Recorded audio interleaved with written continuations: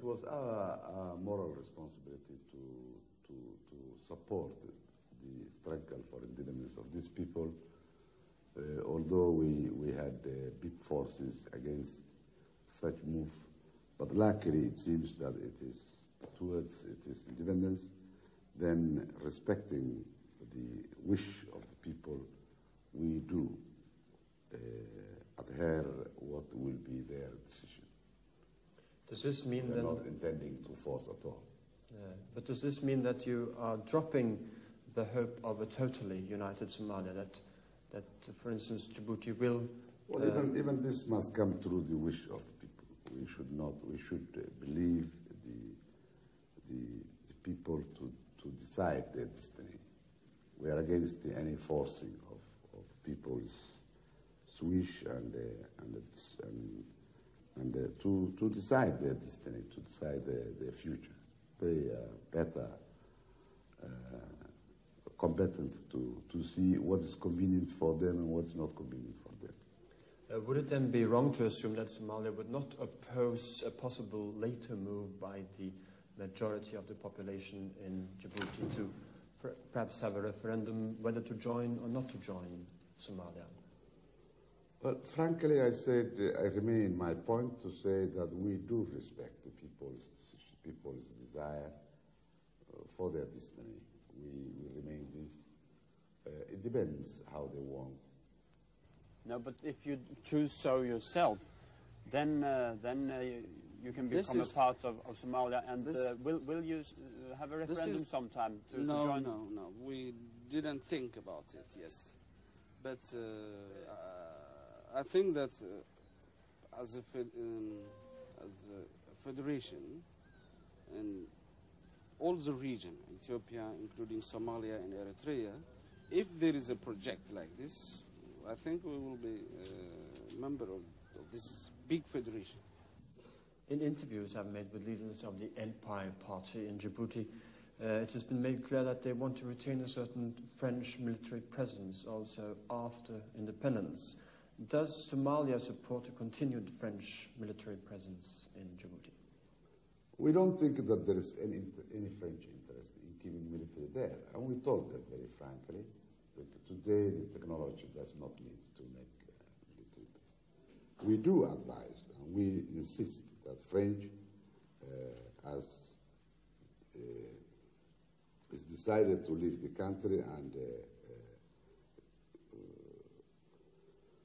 give the people to their independence after long colonization, to give the money to the country which they are living rather than to maintain a huge military base there, which will not fruit any good. We really oppose this. We do oppose any other kind of military base, particularly in these developing countries who need peace. After independence of Djibouti, so do you see any threats that unrest and even violence or guerrilla warfare might erupt in the territory?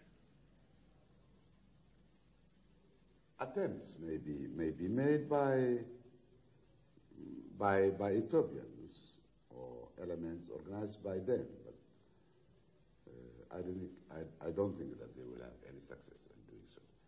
So I think it's convenient for Ethiopians or other countries to leave these people to run their affairs by their own selves and not to force it. Otherwise, many forces will be involved. Therefore, no one will go smoothly out of it. You then see the Ethiopian attitude to independence of Djibouti and the necessity for Ethiopia to retain this outlet to see as a threat to the future independence of Djibouti? I don't think there is any threat. There is threat in their mind only. The suspicions, their character of suspicion and lack of trust in themselves too. Not only to other people, but to themselves too. And this is the characteristic of Ethiopians. But there is no threat at all to Ethiopian interest, which is economical interest, as we know. We have always advised these political leaders of the country to not be less generous than the colonial power to Ethiopia. We have always said. Unfortunately, they never believe because they are bad in their heart, but we are not so bad in our heart. Even if these people choose to come and join Somalia, they will not be any threat. If they are alone, we will support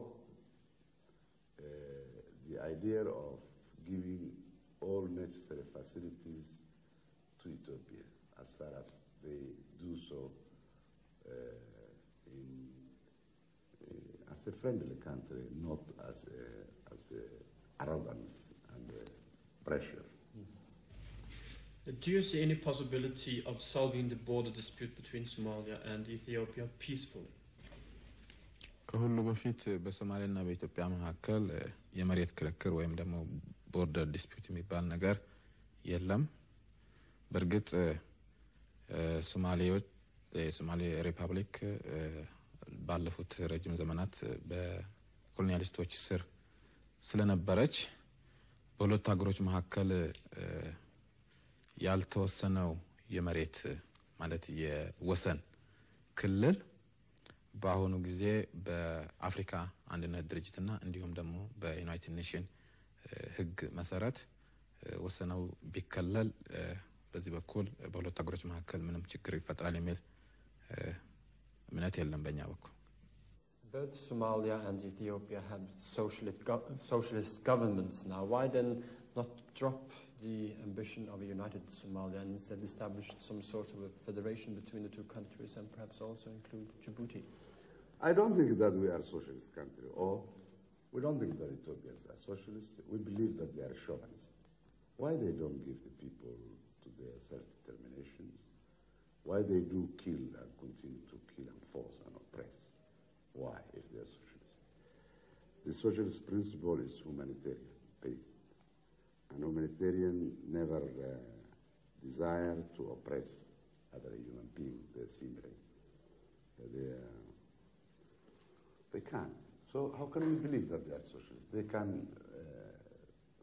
beat a flag of socialism, but with mentality and thinking of colonizing. It's a contradiction.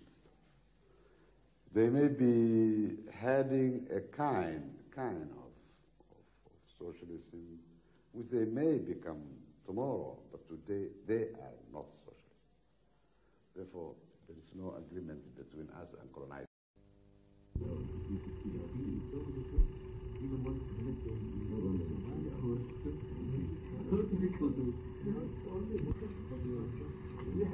Besides being all of it, but still we were thinking that